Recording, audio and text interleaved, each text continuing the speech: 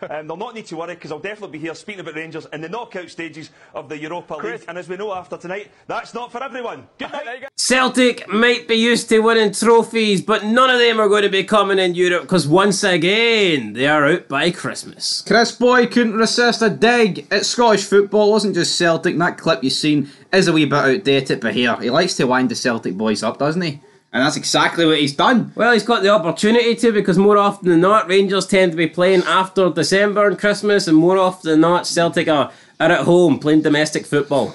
Yeah, they're here. They've got a pretty good racket when it comes to that, but it's all about the European football, ain't it? All about the European football. I'm sure Celtic would have loved a wee day out in Dublin in the Europa League final, wouldn't they?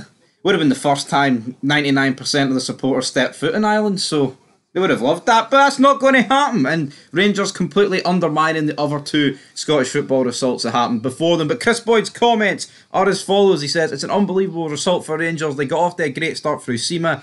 That man, Kamaru, came off the bench and he swiveled and he put it under the goalkeeper. I think considering they dropped 5 points to Aris, bottom seeds in the group, really struggled against them, but have found a way to beat Betis and Sparta Prague. It's huge financially for the club and they get to that round 16. Once again, Rangers will fly the flag for Scottish football in the new year. End of quote. We dig in there. He's getting the shovel in, isn't he? Yeah, well, I mean, he's had to take a lot of shite over the years. He's had to watch his team be pished, so I guess it's only fair that he responds. It's been a pretty good week for Kris Boyd.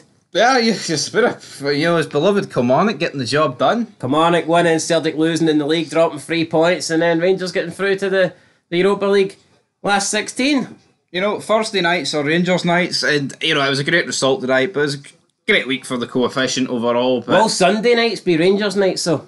It needs to be. Tell you what, Rangers whipping out photo. They're already releasing photo opportunities with the trophy and all that shit for Sunday. Aberdeen have already painted the winner bus. League Cup winners 2023-24. Both teams confident someone's going to have egg on their face.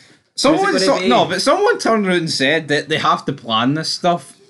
I get that, but to release it. Yeah, plan it in secret for God's sake. Yeah, I can half accept Rangers planning it. Aberdeen painting a bus.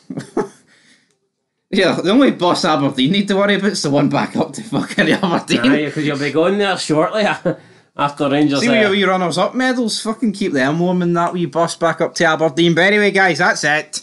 Rangers get the last laugh, and you'd have to be delusional to say that Rangers haven't been flying the flag for Scotland in Europe over the past 5 years, so to speak. Here, other teams have won, but no one's been anywhere near Rangers. Isn't that right?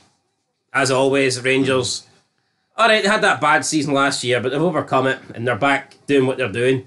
Getting into the knockout stages and hopefully winning some European ties and saving the coefficient. That's it, guys. Coefficient on their back. Coefficient on their back, but until next time, we'll be back.